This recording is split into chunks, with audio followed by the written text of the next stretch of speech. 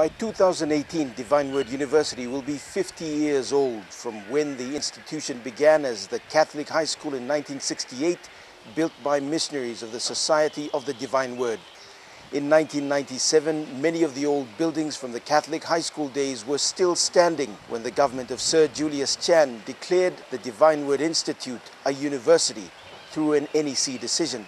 With the 20 years of developments coming to an end, the university is looking forward to another decade. The university holds a lot of sentimental value for myself and many other graduates at DW now, and for those who have gone past most probably Tamlong high school days and institute.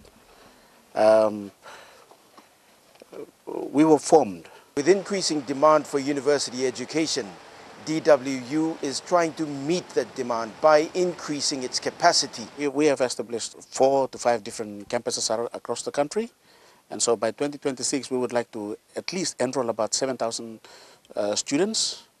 In the center of the campus, new lecture rooms are nearing completion. The construction on the second portion of the building has begun.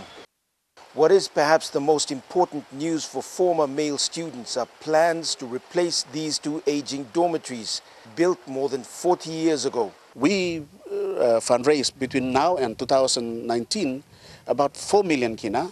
The fundraising drive is expected to begin in Madang and hopefully extend to other centers, with former students taking up the opportunity to be part of DWU's development over the next decade.